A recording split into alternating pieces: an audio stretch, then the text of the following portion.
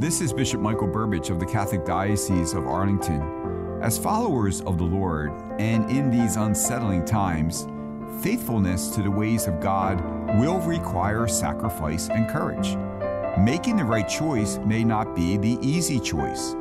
Important issues require engagement and involvement rather than indifference.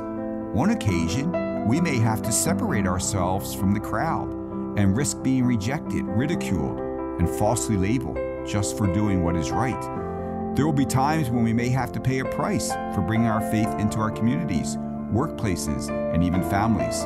There will be times when conscience dictates that we stand strong as we reject what is contrary to the truth. It is precisely at these times that we must ask the Lord for His help to never compromise who we are and what we believe and remain God's servant first.